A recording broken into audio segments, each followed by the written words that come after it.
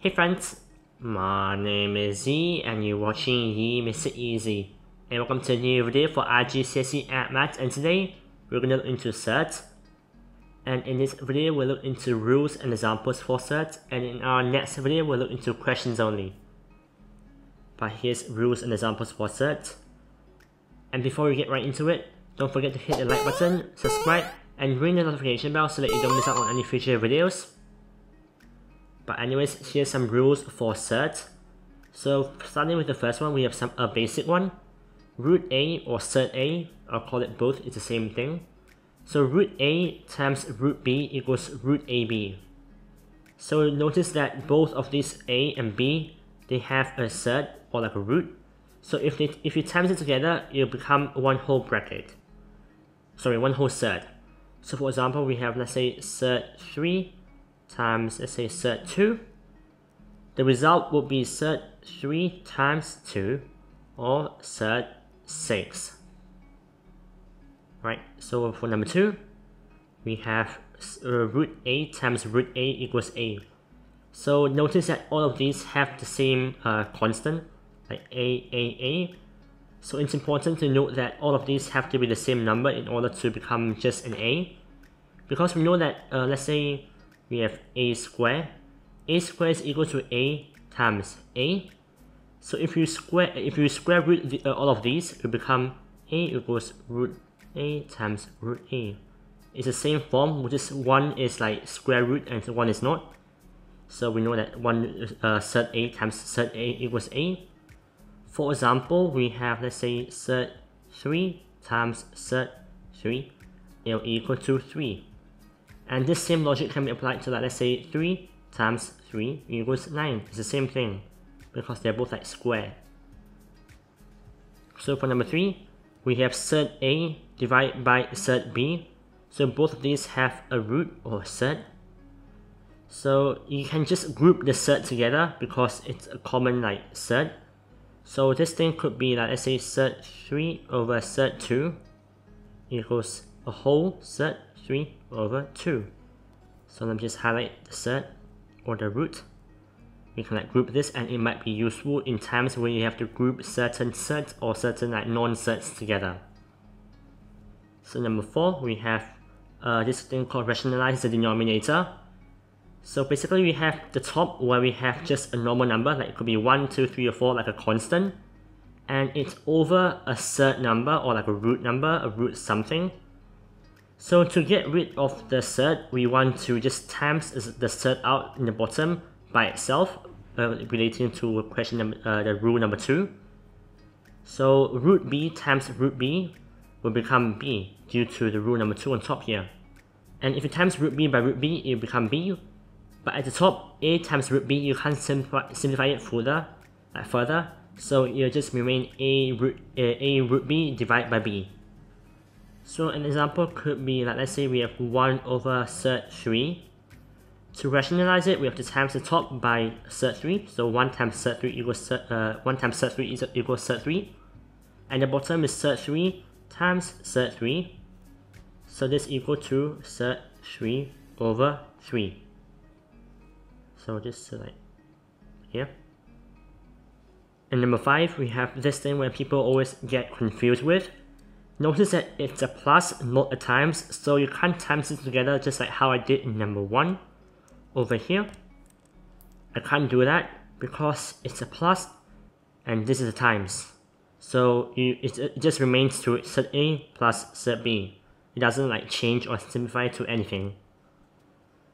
So number 6, we have B root A. So I'm just for this rule, I'm just going to combine these two like variables, constants together to become one whole surd. So basically, you know that B it's equal to the surd of B squared because the root and the square can cancel out. So applying the rule from number 1, we know that these two can times together to form one whole surd. So it could be root B squared times root A, and it becomes the final answer of root B squared A. So it's useful if you want to combine like two like different things together. For example, it could be, let's say, 2 surd 3 then it will become surd 4 times surd 3, which is surd 12, which is basically like reverse engineering your final answer or your simplified answer to a non-simplified answer.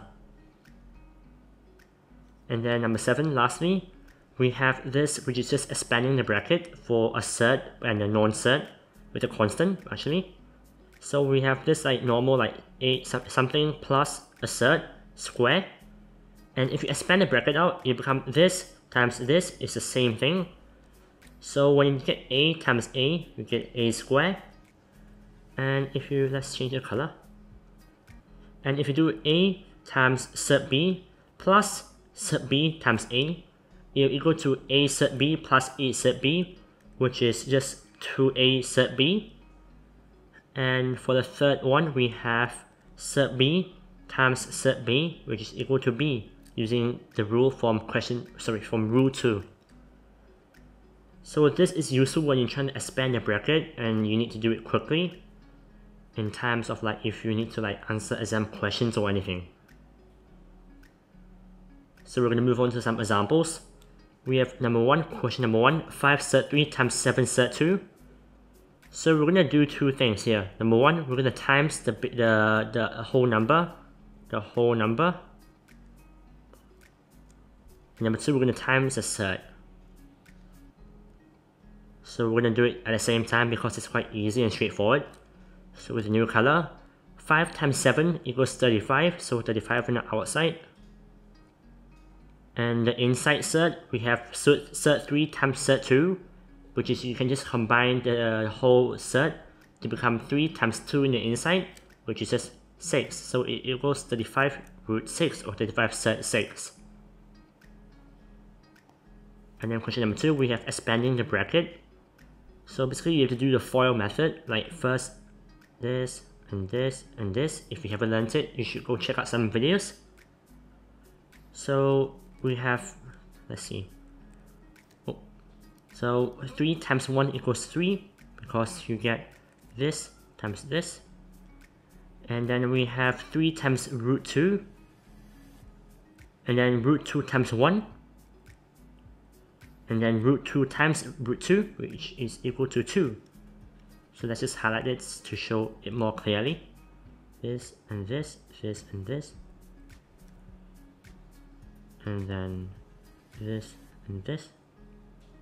So to simplify this, you just add everything up to simplify it to the fullest. So you can simplify the 3 and the 2 because they are whole numbers. So 3 plus 2 will equal to 5. And then 3 surd 2 plus surd 2, you can simplify it to 4 surd 2. So this will be the final answer. And then lastly, here's some more examples for surds. We have question 3. 4 surd 2 minus surd 8 plus surd 50. So you might think that you can't simplify it further due to that rule of like plus and minus. But one thing to take notice is that you can simplify this and this to like more to like, so you can simplify it more because it's not the fullest, like the simplest form. So let's break it down. We have surd 8. So surd 8 is equal to surd 4 times surd 2. Because if you combine the surd, it will become 4 times 2 in the inside, which is just 8, which is what we want here. So let's just highlight this. This equals this.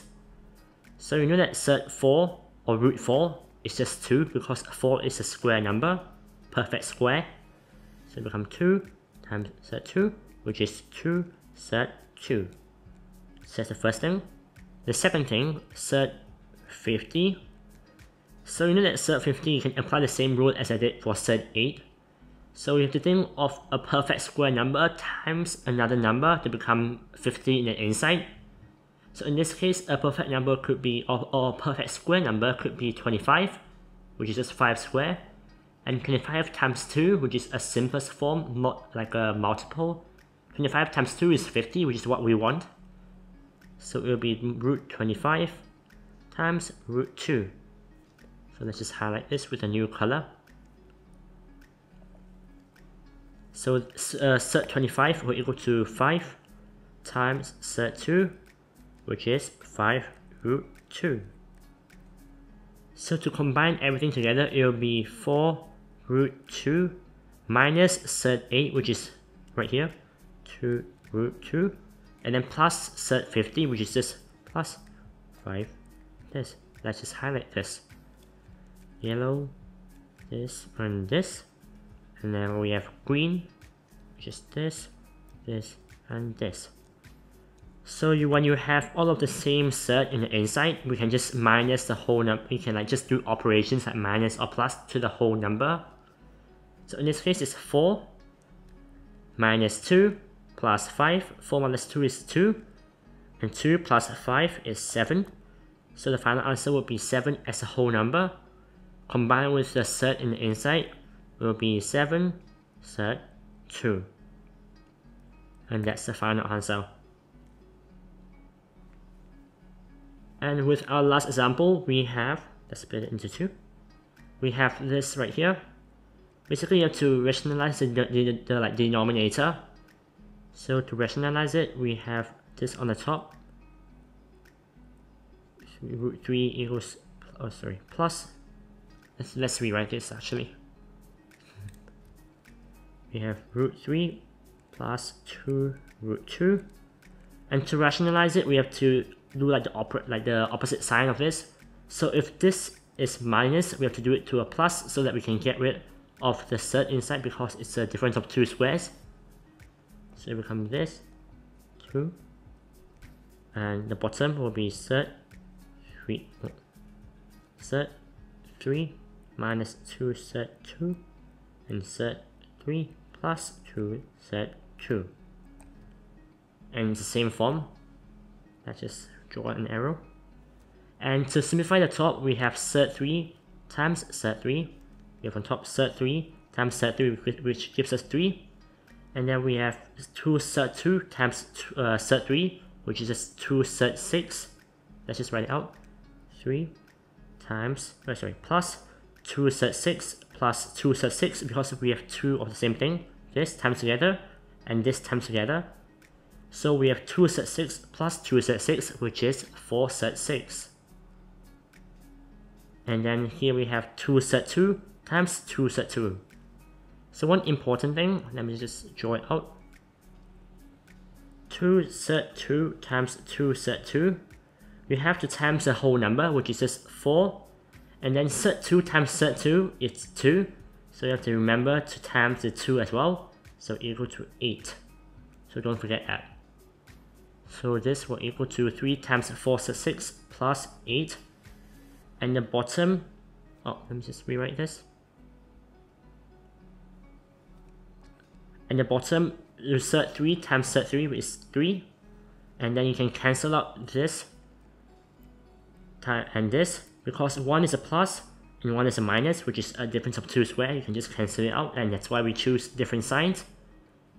And 3 will equal to minus 2 surd 2 times 2 surd 2. So minus 2 surd 2 times 2 surd 2, it will equal to, let's see, minus 2 times 2 is equal to minus 4, and minus 4 times surd 2 times surd 2, which is just minus 4 times 2, and equal to minus 8, which is what we have here, just a minus sign. So let's just simplify it further. 11 plus 4 root 6 over minus 5. And we don't seem to be able to simplify any further because we can't cancel out anything. So that's our final answer. So let's just write it in green. Minus 11 plus 4 root 6 over 5. And that's our final answer. And if you need any more questions or like any question papers or any examples, I've linked this slide onto my website at MakesItEasy.com, where you can tap into the site and you can tap into these examples right here, which contains a question paper. QP stands for question paper, and MS stands for mark scheme. So you can tap into paper 1 of question paper of indices and surds, and you can tap into paper 2 for question paper of indices and surds, and you can tap into the paper 2 for the mark scheme for the same question set. And that's it for this short video for IGCSE and Maths, where today we look into the rules and examples for Surds. And I hope you'll find it useful and helpful, and if you did, please leave a like and subscribe and ring the notification bell so that you don't miss out on any future videos. And if you have any comments or constructive criticisms, just drop them off in the comment section and I'll reply to them. Or even if you have any questions about anything, or like anything about Surds or any topics about maths, you can just drop them off in the comment section and I'll reply to them. And check out my Instagram in the description for more daily content, and check out my website in the description if you need any resources or any lesson slides or any videos, or you can type it out in your browser at www.MakesItEasy.com. And I hope you'll find it useful and helpful, and I'll see you all in the next video, which will look into questions just for Surds. And until then, stay safe and happy learning.